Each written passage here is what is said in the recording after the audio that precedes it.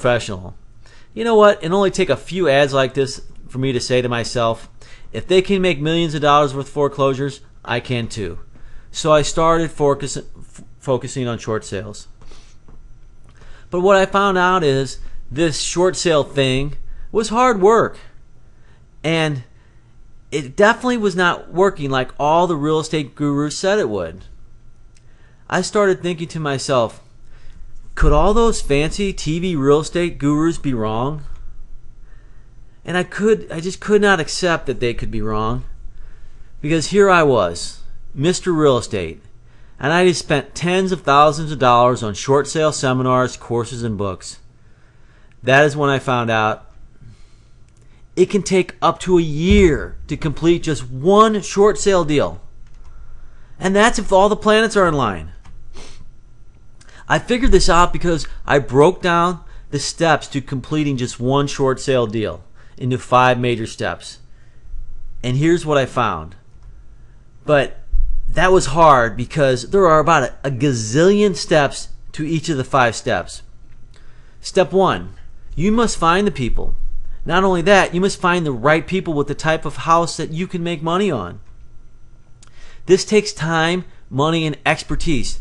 You must get really good at finding these people. And if you don't learn how to do this, guess what? Everything else is secondary. Step 2, they must respond to you and not a competitor. There's a lot of people who bought those courses are doing the same thing, and they got to pick you out. You must be the one they trust out and above all the other short sale investors who went to some seminar or bought a foreclosure course. And if you fail here, you don't make any money. Step 3, the ball is in their court. They must be down with working with you. They must work with you for the long run and not just bail. Any day they can just bail out if something happens. And all you have is the limited ability to work on as many deals as humanly possible just to increase the odds of finding the one. Step 4, the bank, lender, creditors, and other lien holders must work with you for the duration of the short sale process. And these people are less than thrilled that they'll be losing money on their own bad deals with the homeowner. Step 5, distressed homeowners are emotionally frozen. They're very unpredictable. They may file bankruptcy at any time or just turn the keys in and split. Plus, you must successfully complete each of these 5 major steps to just close one short sale deal.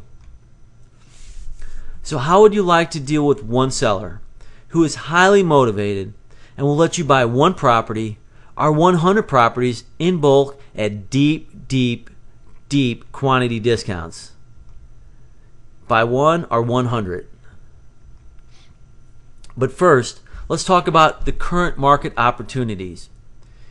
In May 2010, in Realty Track, said 1 in every 399 household units went into foreclosure. There were 322,000 some odd new foreclosures filed in May 2010.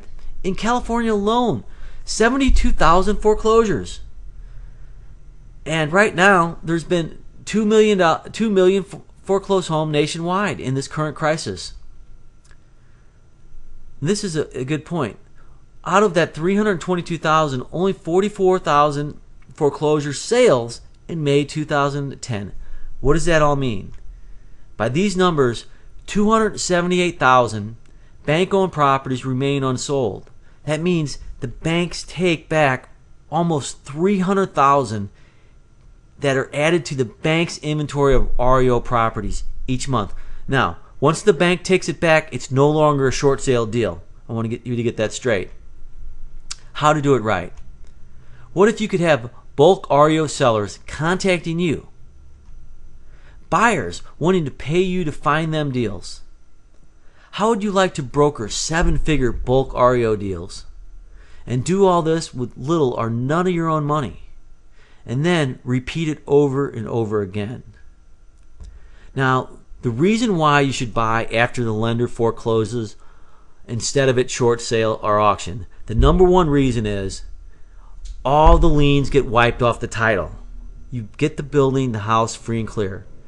You don't have to deal with any of the second lien holders. You don't have to make deals. You don't have to get these liens and judgments satisfied because they're all wiped off. You're dealing with clean title. All the back taxes are paid. This is something that has to be done for a short sale to be completed.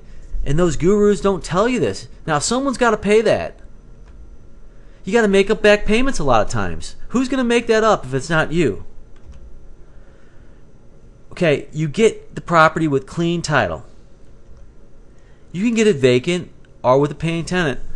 A lot of the banks are starting to put tenants and rent out these properties to make a little extra cash flow or to keep them from going vacant and having vandals come in.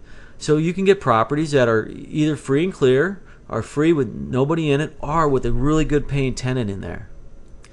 And this is a really good secret here. The sweet spot is to buy before the property gets put into retail REO listings.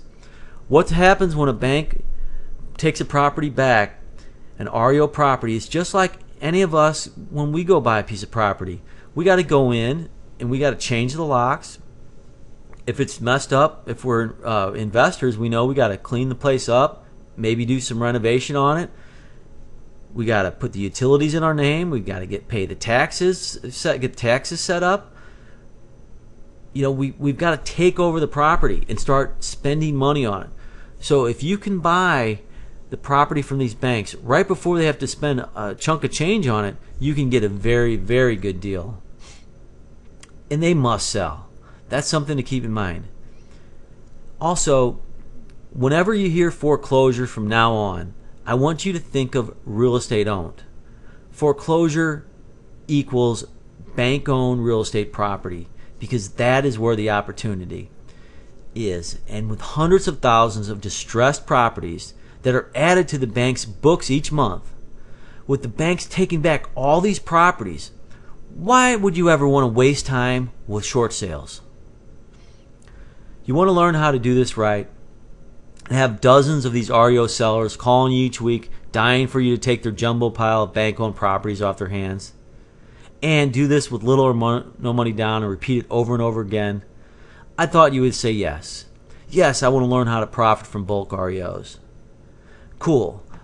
Because I put together another video. I didn't have time to do it now, and I'm going to have it up in a few days.